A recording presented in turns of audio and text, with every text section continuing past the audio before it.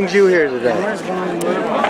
I would rather be in Washington, but since I'm here, I had to come. Okay. And so what is your objective for coming today? I marched in Washington in the 70s and in the 80s, and I'm still marching for women's rights. Okay, and especially ERA. That's very important to me. So you're a traditional marcher. Long gaps of time in between, but yes. But haven't changed your positions? Have not. Stronger than ever. Hi, what brings you here today? I think it's really important that we support women and men and people of justice and honor all over the world.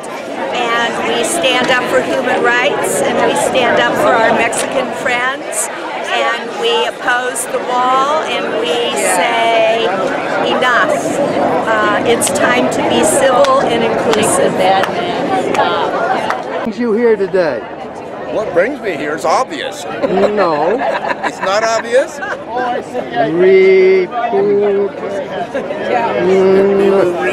Repudiate Trumpism is what it says in English. So what is Trumpism? You don't know what Trumpism is? No. It's the first step in the United States toward fascism that we've had ever. And Well, did you listen to his speech? What? I did. It was terrible.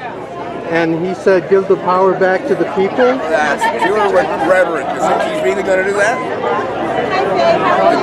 His cabinet is entirely made up of billionaires and generals. You think you're going to get that back?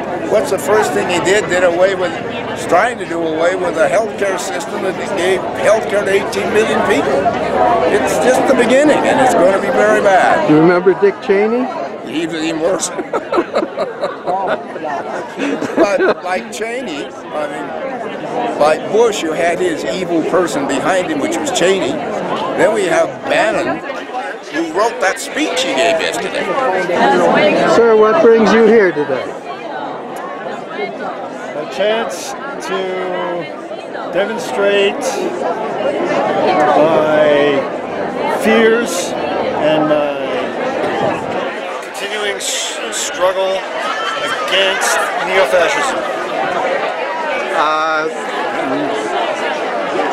So it looks like things are moving ahead here. But well, that's good. Yep. The neo-fascism, how does that come about? Well, that's the thing I worry about the most. Well, did you listen to the speech yesterday? No, actually I did not. Yeah, he said we're giving power back to the people. Well, I know. That's what they all say. But which people? So, we'll see. Yeah, we'll see.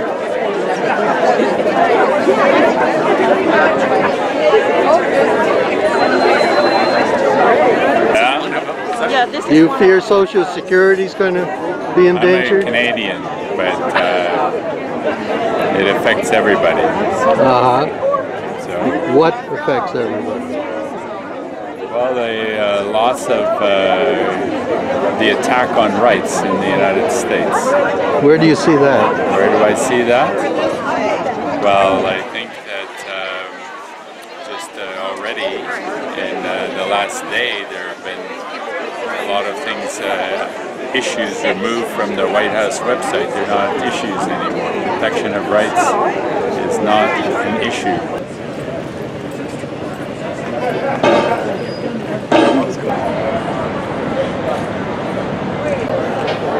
So, the march happened, right? It did. So, what do you think this will affect? Well, we have a Canadian over here, and we have a north of Boston over here, and it's Latinos over there. Yeah. So it's good for everybody. It makes people feel good, you know, that they're doing something. And will it bring about change? It could, you know, it's worldwide. So I mean, you can't ignore worldwide. You know? Yeah. So it's a statement right there. It's better than doing nothing. Right. Okay. So we're up for it. Yeah. Well. Your sign is in solidarity with Mexican people, right? Yes. And to prevent deportations? Yes. A lot of Mexican people are coming back to Mexico, right? That's volunteer. I'm sorry. Yeah. I don't have any. You really think that large amounts of people will be deported? I have my doubts. The government engines don't work that fast or easily. Right. That's keeping my fingers crossed. Well, it's also a very difficult task to find people. Right? Well, not to mention the fact that the entire agriculture industry says no. And that means the people who eat that food need to say no, you know? Right, and plus the people who have gardeners and servants and roofers and you know, all kinds that. of businesses that are... So basically it's not going to happen. Right? I don't think it's going to happen. So what brings you here today? Well, we are very disturbed by the election of Donald Trump in our country, and we want to stand in solidarity with all those who have been kind of left behind and left out. And the pink hats are? The pink hats are pussy hats. And what does that symbolize? Well, it symbolizes solidarity with women who've been sort of trashed by Trump throughout the campaign, and I hope that maybe will bring some awareness to women's rights. Well, if he's impeached, Pence will be the well, president. That would be pretty bad for us too. Excuse me, so this is the end of the march? Yes, it started at Santo Domingo Church and came all the way down the streets and finished But here. now it's finished. Yeah, well, I'm not sure if there'll be speeches or other things, but... so what do you think it accomplished? Well, it's happening all over the world. More than 3 million, I've heard. Maybe probably more, because this was a much bigger crowd than we thought.